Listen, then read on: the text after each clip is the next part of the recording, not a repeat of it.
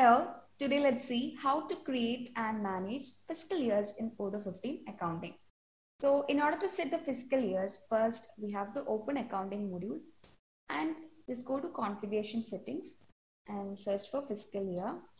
You can find that option, and in Odoo, by default, December 31st is set as the last day of fiscal year. However, there might be some exceptions. For example, if the first fiscal year of your business, it would last more than a year, like more than 12 months or less than a year. So in this case, we need to add some additional configuration.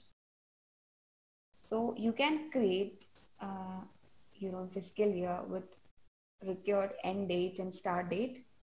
So just enable this checkbox and save the settings.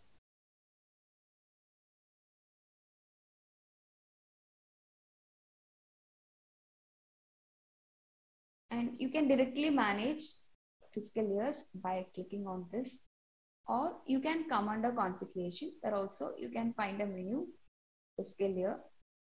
Just open that and you can create a new fiscal year. You can provide the name of the fiscal year like fiscal year 2021, and here we can provide the period of the fiscal year like start date and end date. So suppose my fiscal year starts from February and ends in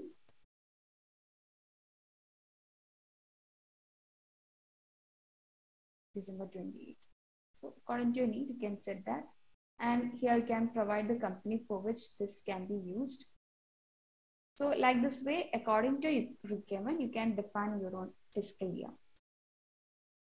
So this is how we create and configure fiscal year. And then in coming video, we'll discuss how to close the fiscal year in Odoo 15. So that's all for this video, and thanks for watching.